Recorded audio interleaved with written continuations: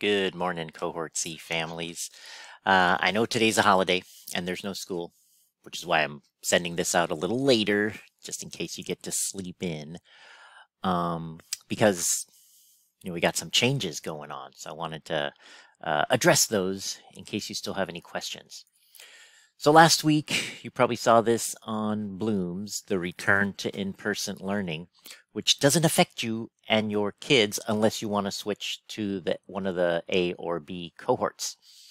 So if you want to stay remote, you got nothing to worry about, nothing to do. Reminder that if you click on your child over here where it says timelines, you can see how they did last week and the week before. So you want to see your kids getting these green ones. You are getting some of your assignments done or participating, or you've got them all done. These are things you can celebrate with your child for science. And if they get the reds, those are good to sit and have a talk about what's going on there. So that's something I just want to remind you that you have that at your disposal. Now for this week, today, Martin Luther King Jr. Day. No Zooms, nothing.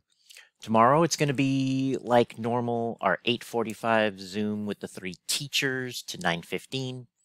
And then we'll have our 1:30 Zoom with all 3 teachers. And we're just going to do something with all 3 of us. It's not going to be a math, science, or ELA social studies, but maybe a little bit of all 3. Wednesday, just like normal, your kids are working at home and just using office hours or messaging me to get help.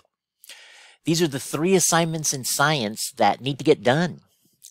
We've got 2 weeks till the end of the semester, and the water quality research, the graph, and teach it are what's going to get your child a 3.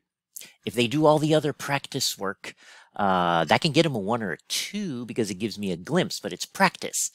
So the big assignments are the ones that show me what they actually know. And that's the only way they can get a 3 or a 4.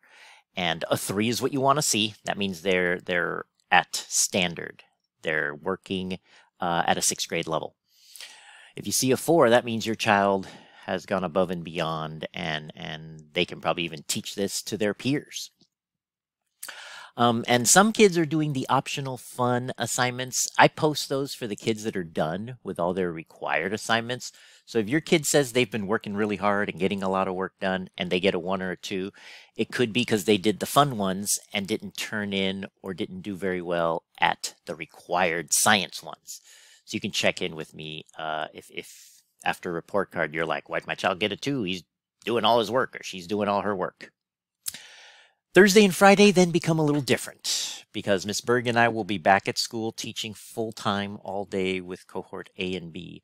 So we're going to be a little slower responding to your kids, and there will be no office hours for either of us because we'll be at school.